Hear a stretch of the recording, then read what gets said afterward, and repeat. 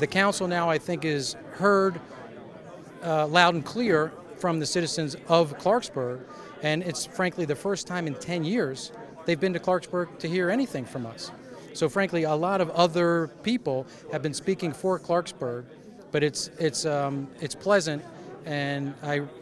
accommodate their efforts to come up here and have a nice town hall meeting, and hopefully going forward between the Chamber of Commerce, which I represent, along with some of the community citizens in Clarksburg, to encourage and communicate and participate in more dialogue to help Clarksburg